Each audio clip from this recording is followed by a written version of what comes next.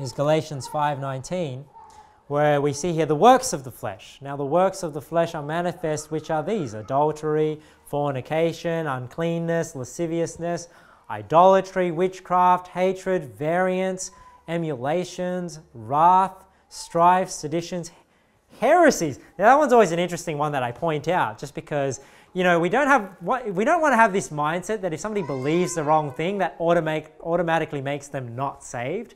We just want to be careful there, because it's possible for a saved person to believe the wrong thing, even if that thing is a heresy.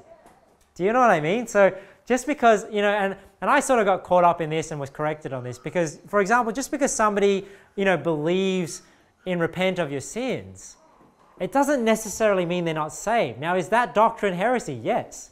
Is that doctrine going to get anybody saved? No. But does it mean that person that is necessarily right now caught up in that doctrine not saved? No, because a person that believes a heresy can fit into two categories. They can be somebody that's not saved, that's preaching heresy, or they can be somebody that's saved, that's preaching heresy. Do you know what I mean? It's the same with like losing your salvation or certain things like that. They can be heretical.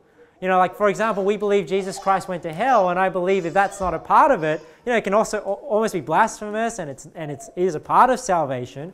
But can a saved person not believe that? Yes, because it's possible for the flesh to have heresies.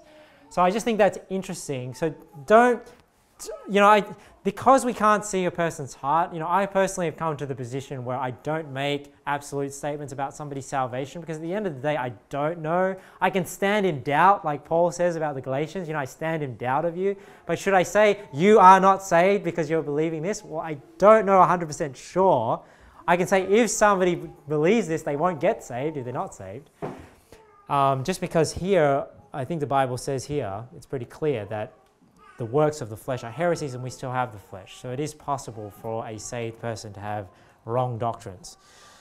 So just be careful with that accusation on who is saved and who isn't, just because we don't know who is, but we can definitely doubt. So maybe it's just, you know, I think you're not saved, as opposed to I know you're not saved.